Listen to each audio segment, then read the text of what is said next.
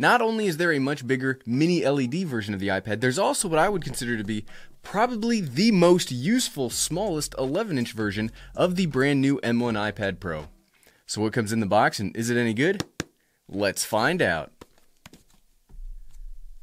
You thought I was going to slam it down, but I did that in yesterday's video. What's up, everyone? I'm the Everyday Dad, and if I can figure it out, you can figure it out. So let's not skip around, let's not mess around, let's get right to this. I wasn't actually going to make this video. I know I said I was, and then I was like, well, it's going to be the exact same as the iPad Pro 12.9, but then so many of you asked me about the 11-inch, so that's why we're doing this. I'm telling you, I make the videos that you all ask for, so let me know in the comments what you want to see out of these, and I will make the videos that you all want.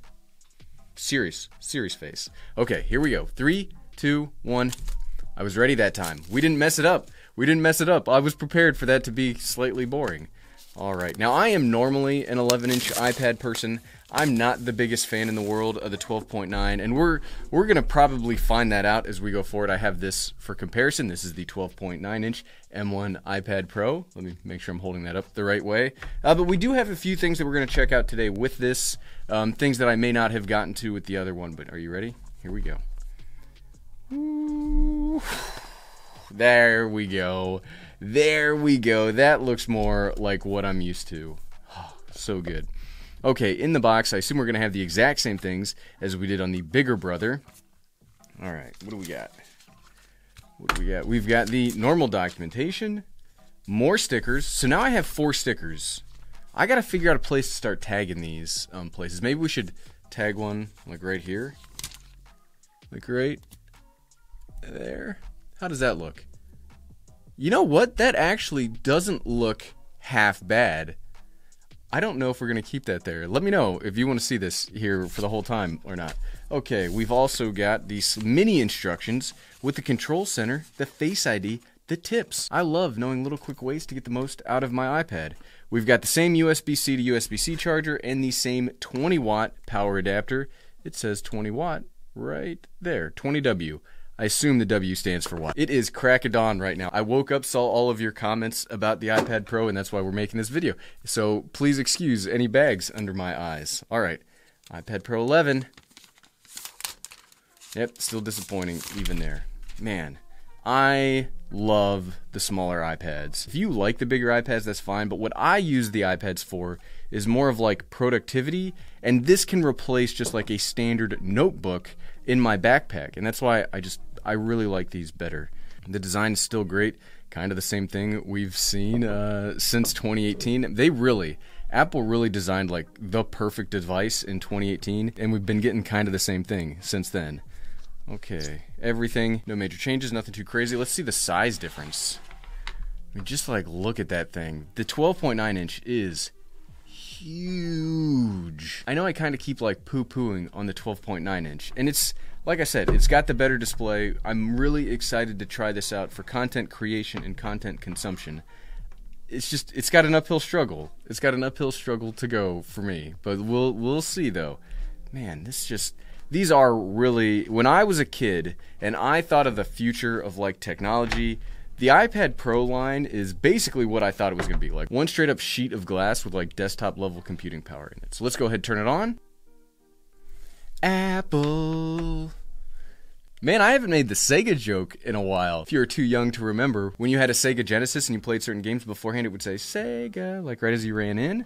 Hello. Okay, I will skip all of this for you. We don't need to waste all of y'all's time setting this up since we already set up the iPad Pro 12.9-inch. If you would like to see the full setup of all of this stuff, you can check out that video there. Okay, so we got it set up. It looks great. I love iPads. I never ever, since 2018, since they did this redesign of the iPad Pro, I have loved it. It's been one of my favorite devices ever made. The thing is though, so the biggest difference between this iPad and the bigger one is this has this more standard traditional Retina panel, whereas the iPad 12.9 has a mini LED, super XDR, like their pro level line of displays, kind of display. So actually, let's get these two next to each other and see if we can really tell the difference. Because if we can't, what's the big point, right? They're both going to have the same 120 Hz refresh rate with the ProMotion technology. I have them both set up at their brightest. So they're both at peak brightness. This should be able to go a little bit brighter. I can't really tell the difference here, but let's actually go to YouTube and see if we can find some actual HDR content to consume. Here we go. So Dolby Atmos Demo 4K HDR. So we'll do that video on both and we'll see what it looks like. So there is a little bit of a difference that I can tell here in this video. So you may not, I guarantee that you're not going to be able to really see this through YouTube, but the 11-inch version, here,